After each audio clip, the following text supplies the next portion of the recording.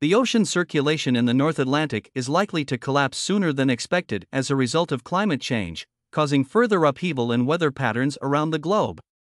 A vital ocean current system that helps regulate the Northern Hemisphere's climate could collapse anytime from 2025 and unleash climate chaos, a controversial new study warns.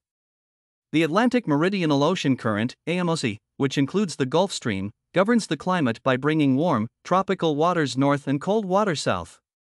But researchers now say the AMOC may be veering toward total breakdown between 2025 and 2095, causing temperatures to plummet, ocean ecosystems to collapse, and storms to proliferate around the world. However, some scientists have cautioned that the new research comes with some big caveats. The AMOC can exist in two stable states, a stronger, faster one that we rely upon today, and another that is much slower and weaker. Previous estimates predicted that the current would probably switch to its weaker mode sometime in the next century. Related, Gulf Stream could be veering toward irreversible collapse, a new analysis warns. But human-caused climate change may push the AMOC to a critical tipping point sooner rather than later, researchers predicted in a new study, published Tuesday, July 25, in the journal Nature Communications. The expected tipping point, given that we continue business as usual with greenhouse gas emissions, is much earlier than we expected, co-author Suzanne Detlevsen, a professor of statistics and stochastic models in biology at the University of Copenhagen, told Live Science. It was not a result where we said, "Oh, yeah, here we have it." We were actually bewildered. Amoc as a global conveyor belt. Atlantic Ocean currents work like an endless global conveyor belt, moving oxygen, nutrients, carbon, and heat around the globe. Warmer southerly waters, which are saltier and denser, flow north to cool and sink below waters at higher latitudes, releasing heat into the atmosphere.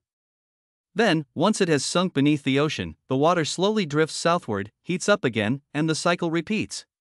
But climate change is slowing this flow.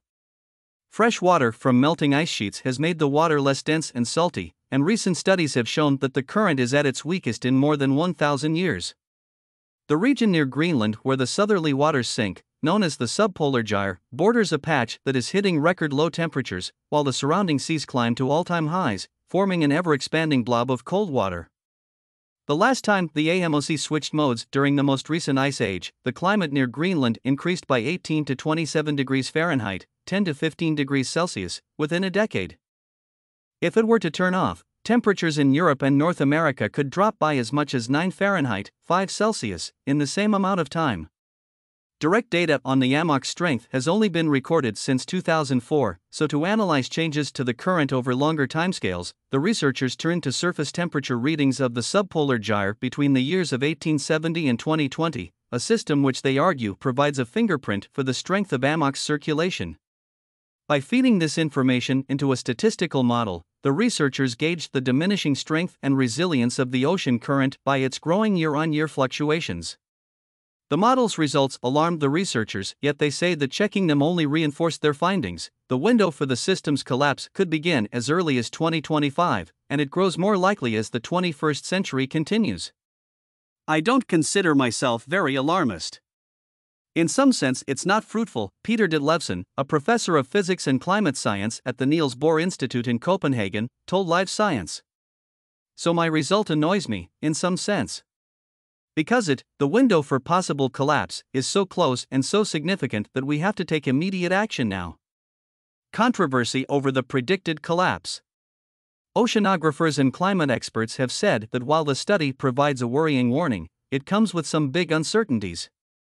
If the statistics are robust and are a correct/relevant way to describe how the actual modern AMOC behaves, and the changes relate, solely, to changes in the AMOC, then this is a very concerning result, David Thornalley, a professor of ocean and climate science at University College London, told Live Science in an email. But there are some really big unknowns and assumptions that need investigating before we have confidence in this result. Other climate scientists have gone so far as to pour cold water on the findings, suggesting it is wholly unclear that observed surface temperature evolution of AMOC can be linked to the strength of its circulation. While the mathematics seem expertly done, the physical foundation is extremely shaky. It rests on the assumption that the collapse shown by simplified models correctly describes reality, but we simply do not know, and there is no serious discussion of these simplified model shortcomings, Joachim Marotzke, a professor of climate science and the director of the Max Planck Institute for Meteorology in Hamburg, told Live Science in an email. Hence, while the paper might be a valid what-if exercise in time series analysis in a specialized journal, it falls way short of its self-proclaimed goal of estimating the evolution of the circulation solely from observations. The researchers behind the new study say their next steps will be to update their model with data from the last 3 years,